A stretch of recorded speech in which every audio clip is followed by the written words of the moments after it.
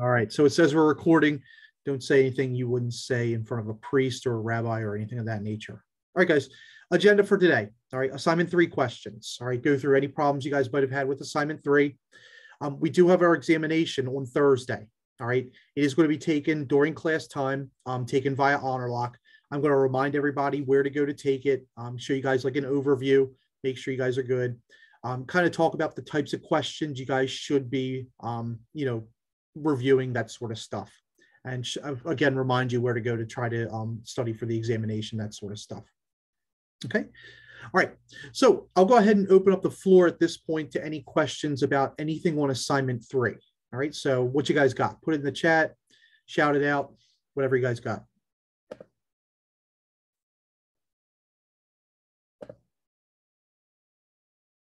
Number 8. You got it, Joe. All right.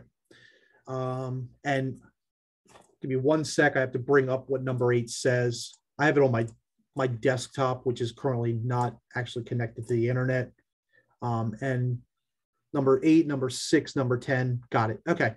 I'll go through them in that order, guys. No problem. Thanks for letting me know. All right.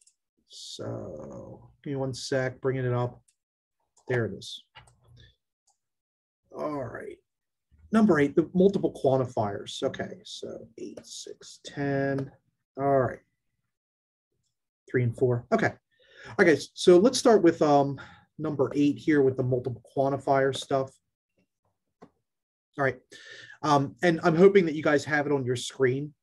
But for letter A, it says every rational number x has an additive inverse. The first thing you have to do is you have to make sure you understand what the additive inverse is. All right. And so the additive inverse says that x plus negative x equals 0. Okay. So that's our inverse. All right.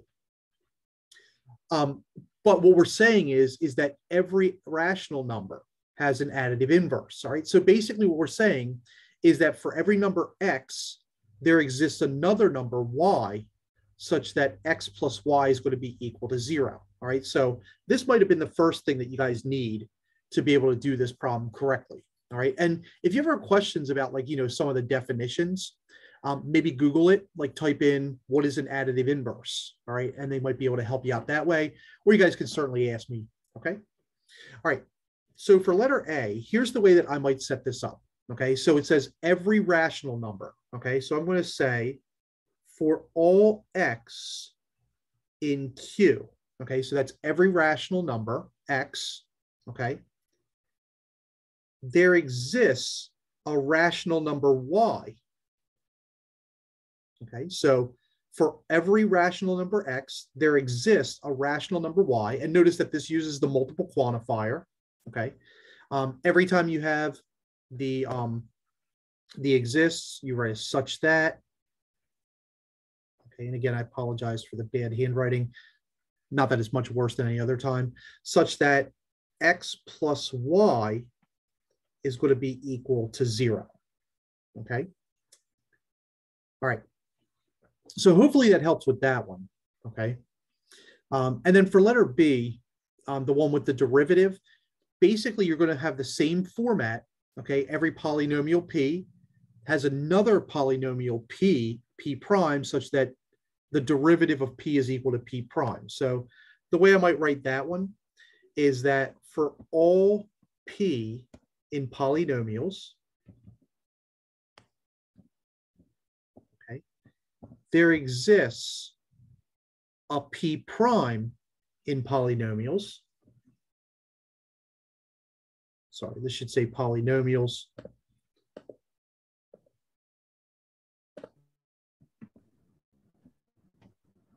I can't see your screen. That would be helpful, wouldn't it? Sorry, guys. All right. How about now? Can you see it, guys? Yeah, I can see it. Okay. Sorry about that. Let me go back then. I'm so sorry. I thought it was showing the whole time. All right. So going back, guys, and I know I talked through it. All right. But here it is. All right. For every rational number x, there exists another rational number y such that the sum is equal to 0 or the additive inverse. Okay, so sorry about that, guys. Okay. right, guys. Now for the other one with the derivative, all right, for all p in polynomials, there exists p prime in polynomials such that the derivative of p is equal to p prime. So we're going to say d, the derivative of p with, or we could just say, the derivative. So I'm trying to think like ddx, although that assumes that p is a function of x. So we could say the derivative p is equal to p prime. Okay. So hopefully that helps out with the multiple quantifiers. All right. It's probably easier if I give you the actual syntactical form and then going into the sentence form of this. Okay. All right.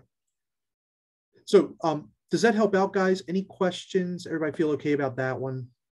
All right, cool. Sure, Dario, I'll go through 5B as well. All right, so I'm going back and, okay, so we have number 6, 10, 3, 4, 5. Okay. All right, so let's go on and talk about number 6. Okay. And number 6 was the one where you had to show it by either exhaustion, example, or counterexample.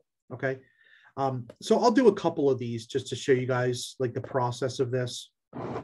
So number 6, we have a domain of some numbers, -2, -1, 0, 0.5,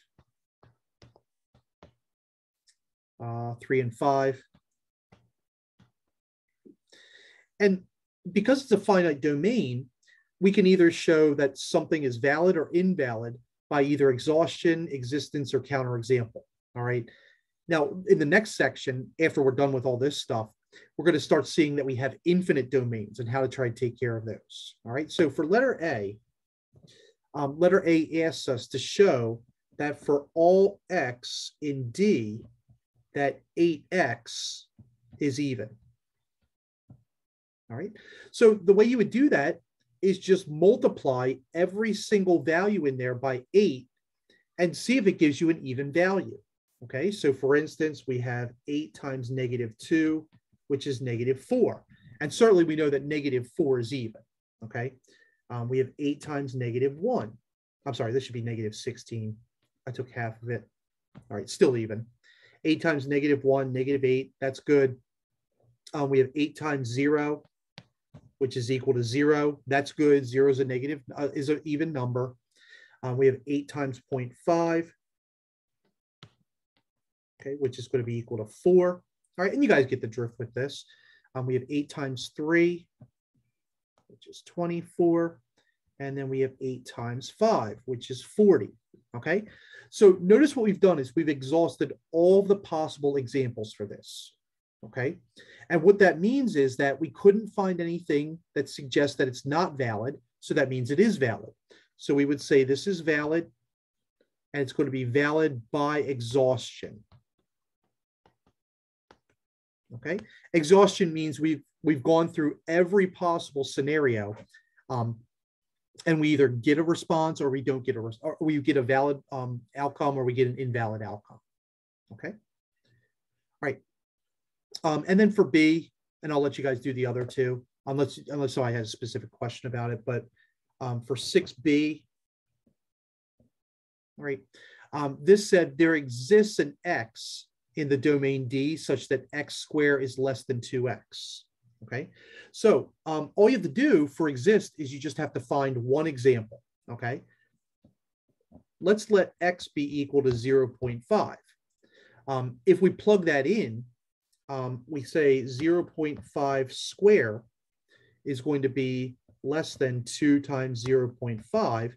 And if we compute this, we know that 0.25 is indeed less than 1. Right? All you have to do is you have to find one example for an existential statement. So this is valid by existence.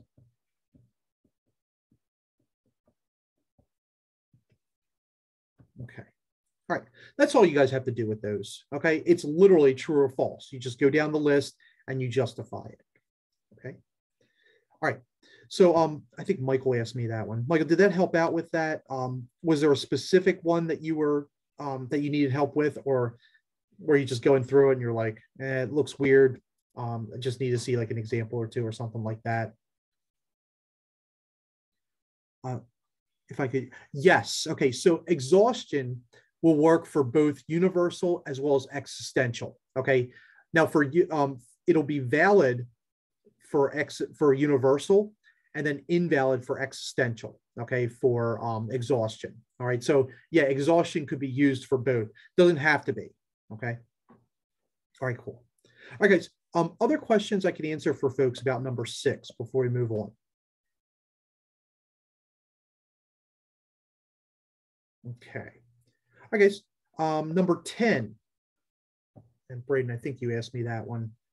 Let me make sure it was you. I don't want to lie to people because you know teachers never lie. Yeah, it was. Okay.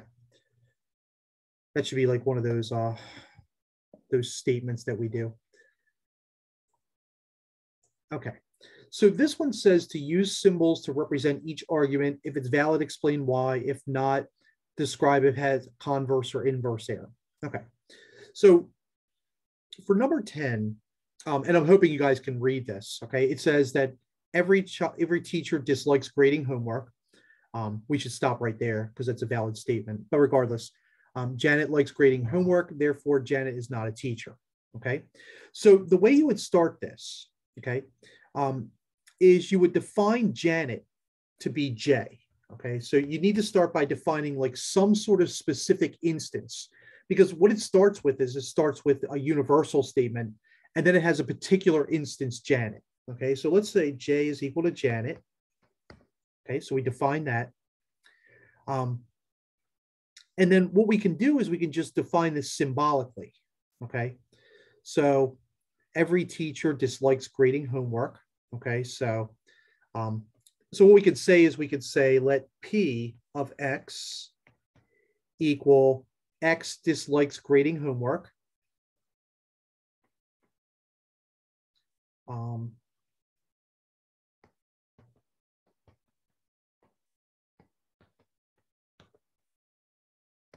And again, sorry for the sloppy. Okay. Actually, I'm sorry. It should be that X is a teacher. I forgot about that. Okay. So we should start with P of X is going to be that X is a teacher.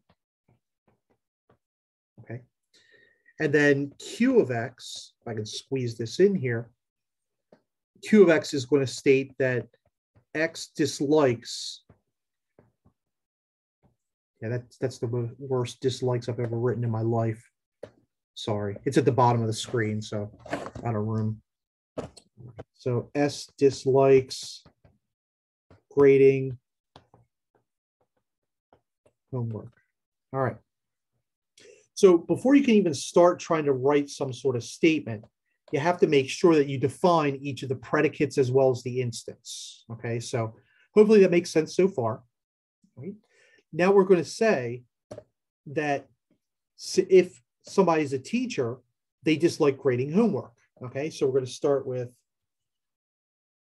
we're changing this into a conditional statement. Okay, so we're saying that P of X implies Q of X. All teacher, if you are a teacher, you dislike grading homework, or all teachers dislike grading homework. Janet likes grading homework. All right, so that would be Q of J. All right, so we go back.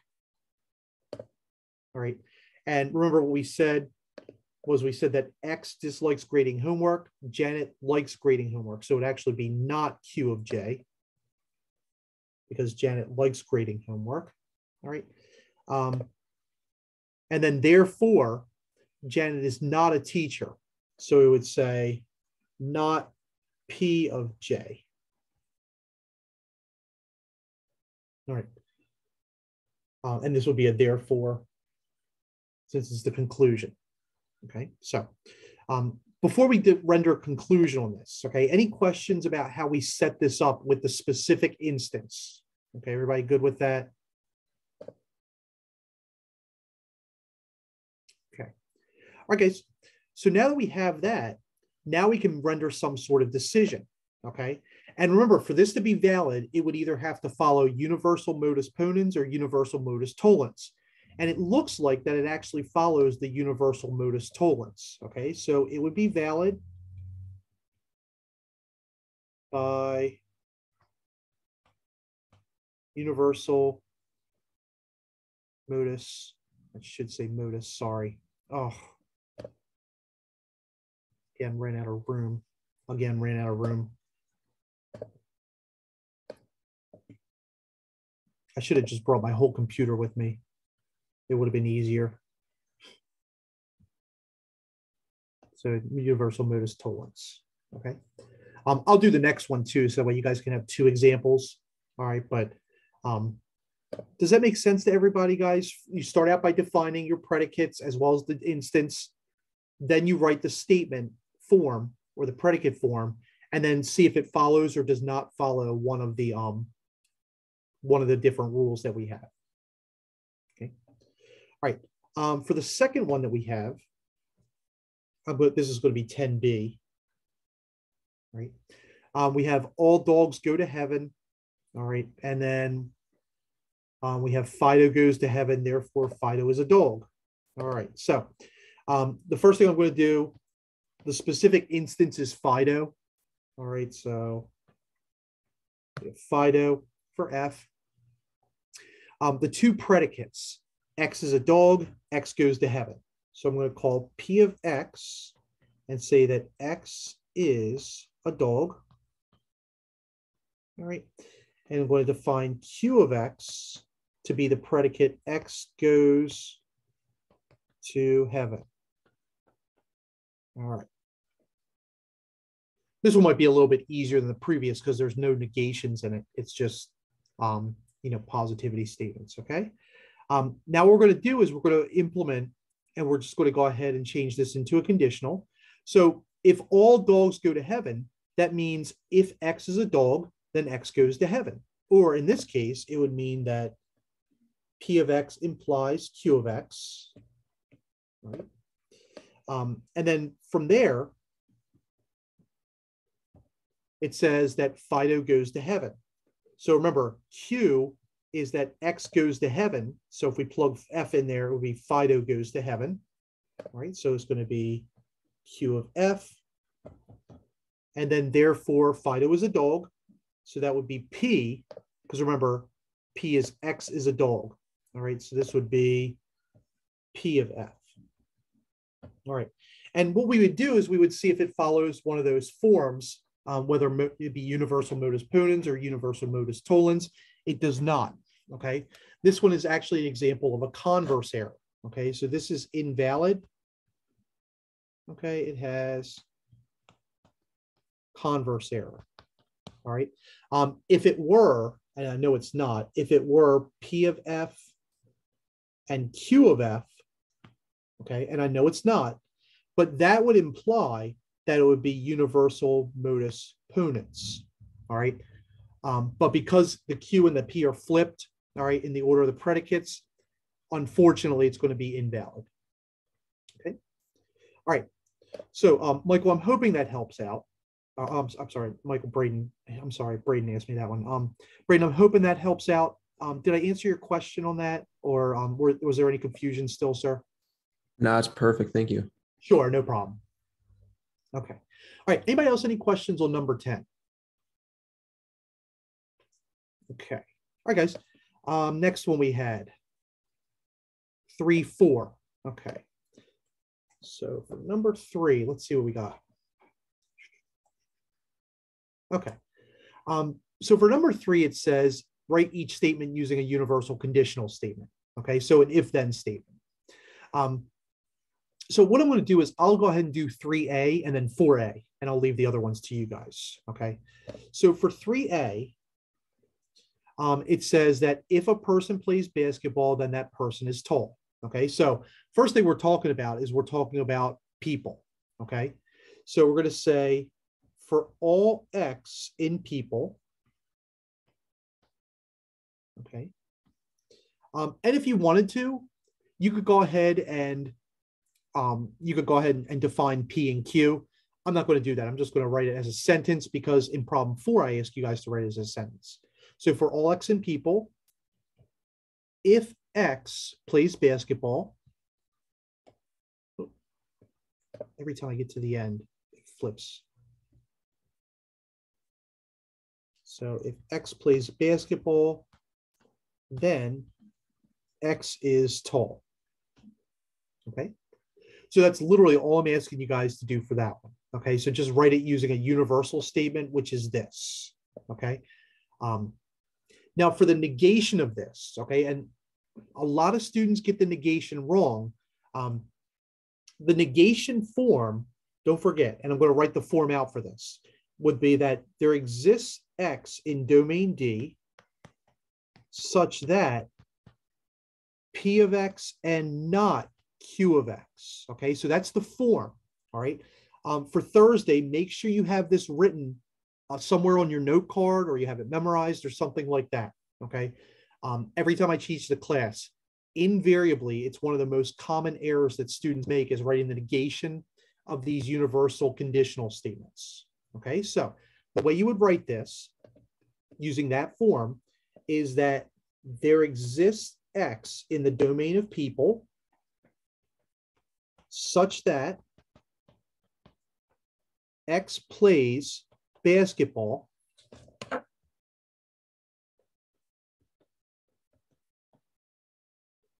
and, okay, so notice I'm not using if then, okay, and also I'm using and X is not tall, okay, so that's the negation of that, okay.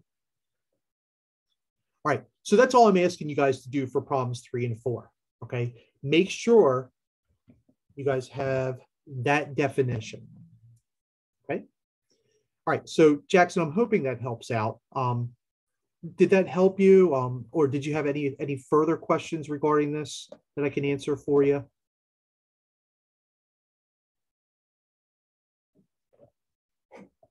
Okay, cool. Not a problem. Okay.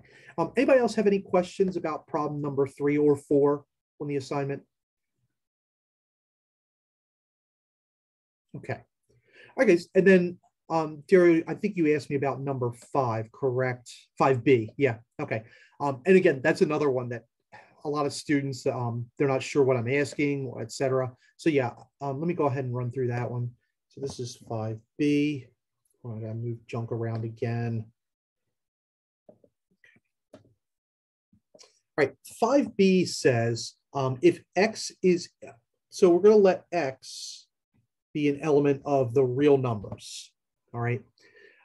And we have the predicate Q of N is equal to N squared less than 6.25. All right. We want to write the domain of Q in interval notation. So essentially what I'm asking you guys to do is find all the numbers that when you square them, you get less than 6.25, okay? Probably the easiest way to start this, guys, is by taking the square root of this number. And you guys might remember from Calc 1 or from pre-calc that when you take a square root, you're just going to have a positive and negative number, or positive and negative root. Those are like your critical values, okay? So when we take the square root, so let's just look at this statement, N squared is equal to 6.25, all right? If we take the square root of that, and if you guys can verify this for me, N would be equal to plus or minus, I think that's 2.5, right, guys? Because I know 25 squared is 625, all right? If that's wrong, somebody throw it in the chat. Okay, cool. Thanks, appreciate it, Jackson. All right. Now, you guys might remember from pre-calc or from Calc 1, if you're doing an inequality, these are critical values. And so what you're going to do is you're just going to draw a number line with all the critical values. Okay, so you have 2.5 negative, and then you have 2.5 positive. And then you guys might remember you just pick test values that fall within those intervals. So like -3, 0, and 3 might be 3 good values. And what you're going to do is you're just going to plug those values back into the original predicate, okay? And you're going to see whether it makes it valid or invalid, okay? So if I throw -3 back in and square it, that's 9. And clearly that's not less than 6.25. So I know that anything less than -2.5 is not part of my solution or my feasible domain.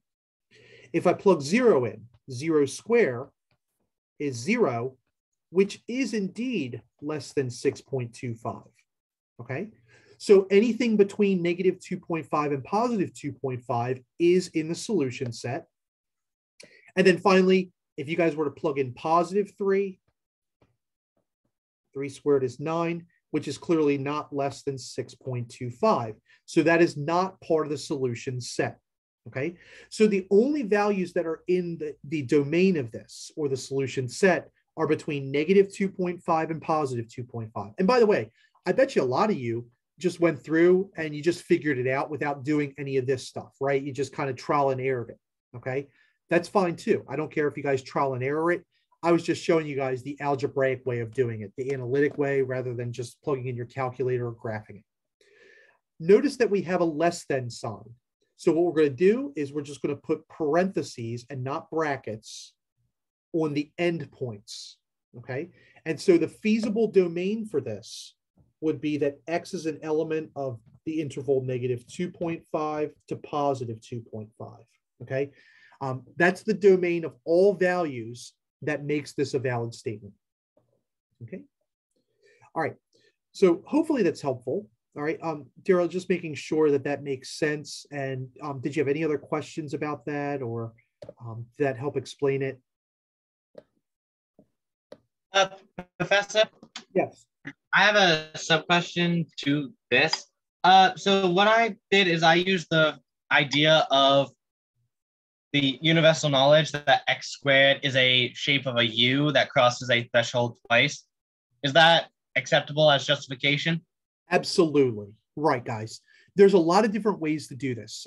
Graphically, clearly you guys can see that these points right here are -2.5 and 2.5 if you were to graph the function x squared minus 6.25 equals 0, right, guys? And so graphically, these, or geometrically, that's actually a pretty smart way of doing it, by the way, to see geometrically what the domain of values is. Okay, so yeah, sure. That's another great way to do it. Okay. You guys could have used like Excel and maybe figured it out that way. All I really care is that you guys were able to do it. Okay, I didn't ask you guys to verify it. So yeah, that works nicely. Good job. All right, guys. Any other questions I can answer for folks about anything that was on either problem 5A, okay, or 5B, excuse me, or any other problems that were on assignment number 3 before we move on? Okay, 9A confusing me with the parentheses in the statement. Sure. Okay, so hold on one sec, Jackson. I got to bring it up. Oh, okay, yeah. Assume that X and Y are non-zero. Okay, that really the whole reason that that's there is because if you don't have those, then you could throw in any real value. All right, and X, if X or Y were 0, and there is no multiplicative inverse to be able to find that. Okay, so that's just basically making it so that you could do the problem. Okay, so so you can basically ignore those, but I'm happy to write it out. Okay, so for the negation for this, okay, just the general form. If you have the form for all X in domain D, there exists Y in domain E such that P of XY. Okay, so that's the initial statement. The negation of that would be that there exists X in domain D such that for all Y in domain E, sorry, my chat box is in the way there, not P of XY. Okay, so that would be the negation for that. Okay, now what we're going to do is we're just literally going to write the negation. Okay, and you don't even have to worry about the parentheses. All right, they're just there to make sure that the statement makes sense.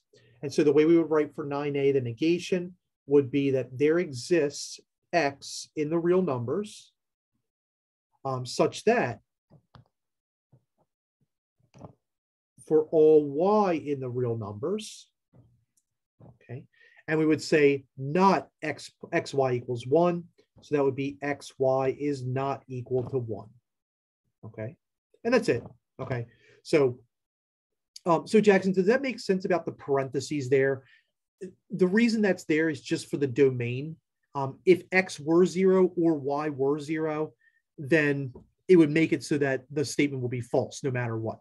Okay. Just because there would be numbers that make it not equal to 1. Okay. So hopefully that makes sense. But if not, let me know, and I'll be happy to try to give a more detailed explanation.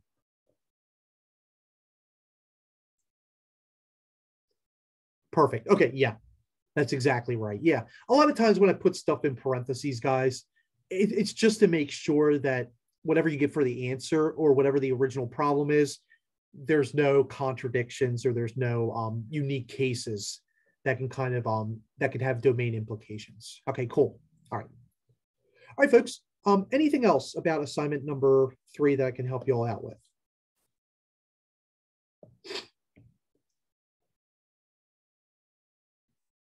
Okay. If you guys do have extra questions, I'll certainly hang out and I'll answer anything you guys might have after we're done. Okay. Now, I did want to talk a little bit about the examination just to make sure that you guys are okay with that. And if you had any questions, I could answer those questions for you. Okay. So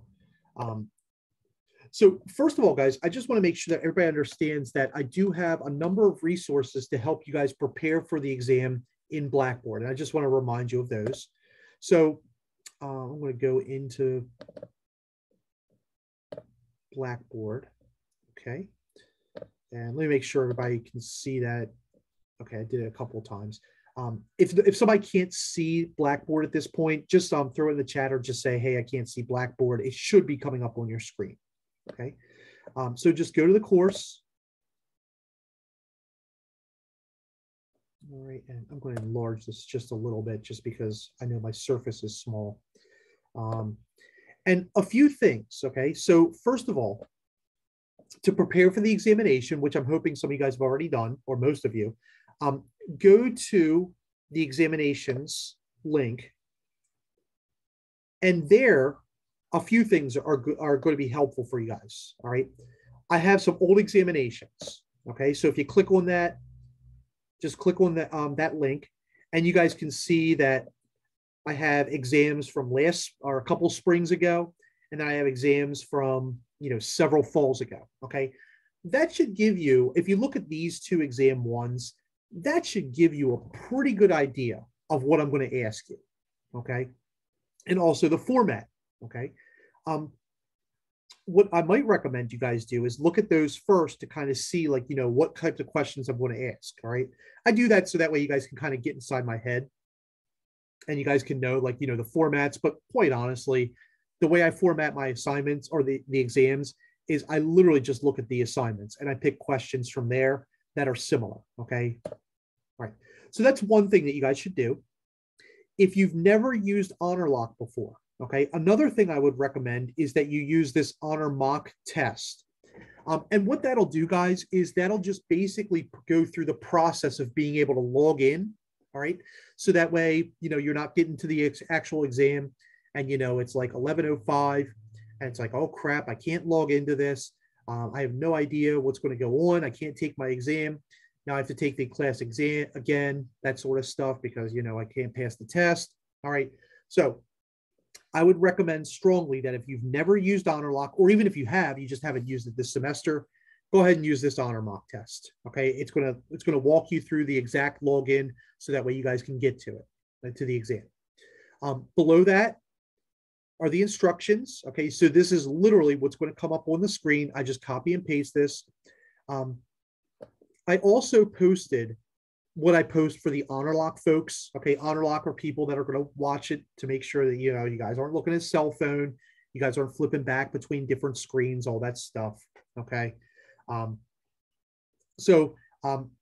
Realistically, guys, your student ID probably works better, but they will let you use a driver's license. All right. Especially if you haven't been to campus and you can't get here to get a student ID. Okay. Here's a list of topics. All right. So if you want to know the topics, there they are.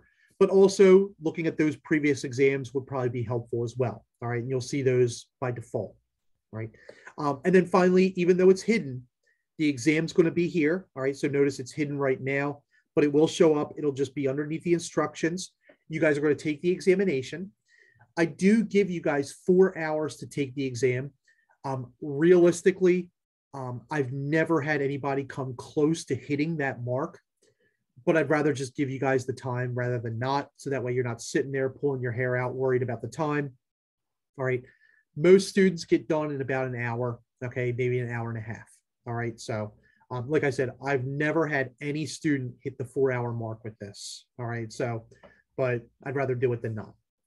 Once you guys are done, you guys are going to exit out, and you guys are going to have 10 minutes to be able to send me your examination. Okay. And you'll send it to me just like you guys do the assignments as a PDF file only. Okay. Any questions about how to access the exam? Any questions about submitting the exam and when you guys are going to take it? Okay. You guys are going to take it during class time on Thursday. All right. And the reason I do this, and I hate to say it, I've had students, I used to give like a 48-hour window for students. Guess what happened? Somebody was dumb enough to take the exam, give it to someone else, and the other person put the exact same wrong answers. Excuse me. So I had 2 people with the exact same exams, the exact same wrong answers. And so unfortunately, they kind of messed it up for everybody. So sorry about that, but can't trust everybody. So, all right. So any questions, guys? Okay. I did get a few people to request to take it in the test center. If you want to take it in the test center, okay, you have to email the test center. You have to be able to take it during class time, and you have to let them know as soon as possible, because I have to email them a copy of the examination so that way you guys are ready for it. Okay. If you do it in the test center, it'll be a paper pencil exam. All right. And you would just do it on separate paper, and then they would email it to me. All right. So the other thing I wanted to show you guys was, just in case you haven't looked at it, there are, what you guys are going to do is you guys are going to go to the files and documents link. Okay. And there's this folder right here that says approved materials for exams. Okay. You're going to click in there, and there's this guy right here, or girl, I don't want to be gender biased, but there's this Boolean equivalence and basic rules of inference. Okay. That's going to be the thing with all like your De Morgan's law, your transitivity property, your modus ponens, that sort of stuff. You guys are going to print that out, and you're going to be able to use it for the examination. Okay. Don't write anything else on it. Everything that you got, I'm going to ask that you hold it up to the screen. Okay. If you don't hold it up to the screen, the honor lock person is going to say, hey, you got to hold it up to the screen. Teacher asked for me to do this. Okay. Just to make sure you guys haven't written anything on it beforehand. Okay. So make sure you guys print that out. Okay. Have it for yourselves. Okay. It's the exact same page that's in the guided notes in sheet 1. Okay. Another thing that will be helpful for you guys, if you haven't used it yet, is to go to the exam reviews link. All right. And 2 documents in here that are going to be helpful. The exam 1 review. Okay. Those are, again, literally old test questions. And then also the solutions. Okay. And if anybody's looked at the solutions, which I'm hoping you guys have, it's not just the answers, but I go through and I actually work through the problems. Okay. This is precisely what I expect you guys to do on the examinations. Okay. So if you want to benchmark as to, what do you expect on the examinations, like what detail, okay, this is what I expect from you guys. Okay. So notice, like for the problems where I ask you guys to verify using Boolean algebra, which I absolutely will, you guys are going to go through each of the steps, and then you guys are going to justify it. Okay. And most of you guys did a really good job with this on assignment 1. Okay. For the problem, and there will be one of these on the exam, where I ask you guys to be able to verify a logical argument form.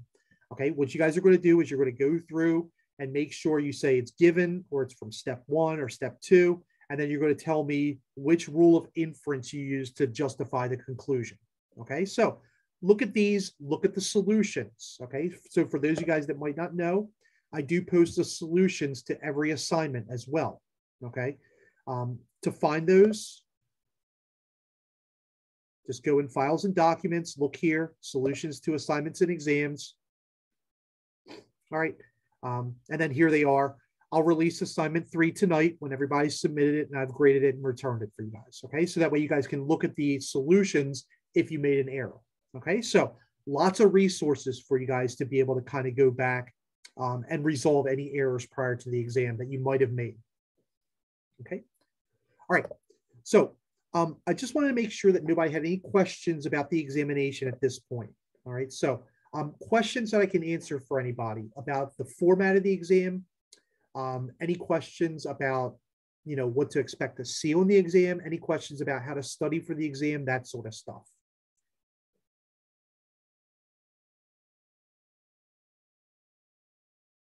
Okay. I'm not trying to trick you guys. All right. Really. What I'm trying to do is try to give you like a benchmark as to what you should be shooting for. Realistically, mathematics is a skills-based class. And so when you guys are done with the class, I want to make sure you have those skills. It's just like, if you were throwing a baseball or if you were trying to play guitar or something like that, I wouldn't try to trick you guys by putting something on there that wasn't on there. Okay, good question, by the way, Joe. Can you use a calculator on the examination? Everybody may use a calculator. I also do have on the screen a scientific calculator that's available through HonorLock. The only calculator you may not use is one that contains a computer algebra system in it. Okay. And a lot of students will ask me, how do I know if my calculator has a computer algebra system? It's really easy. If your calculator can take a derivative of a function, it has a computer algebra system in it. Okay. So, but yeah, absolutely. Make sure, in fact, I would encourage you guys to bring a calculator with you. So that way, when you guys are doing like those number bases, you don't make like a silly error or something like that where you add up a couple numbers. So good question, Joe. All right. Okay. Other questions, folks, that about the examination.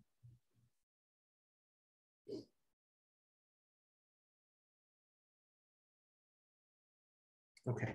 All right, friends. I'm going to one more time. No TI-84. Newton, I think TI-84 is okay as long as it doesn't say CAS in the upper right-hand corner. So, for instance, hold on a sec. Not that you guys can see it, but here's a TI-84. It's probably the best picture you've seen all day because it colored up my face. In one of the two corners, if it is a computer algebra system, it will say CAS up there. Okay. This one does not say CAS, so it's fine. Okay. So Newton, if yours doesn't say CAS, you're good to go. Realistically, guys, you can just use a 4-function calculator and you'll be fine for the exam. Okay. I'm not asking you guys to graph anything. I'm not asking you guys to be able to do any sort of, algebra that's really off the chain or anything like that. So realistically, if you have something that adds, subtract, multiply, divide, you should be okay. Okay, but good question. Thanks, Newton. All right. Other questions, guys, I can answer before I pause and the recording or anything like that.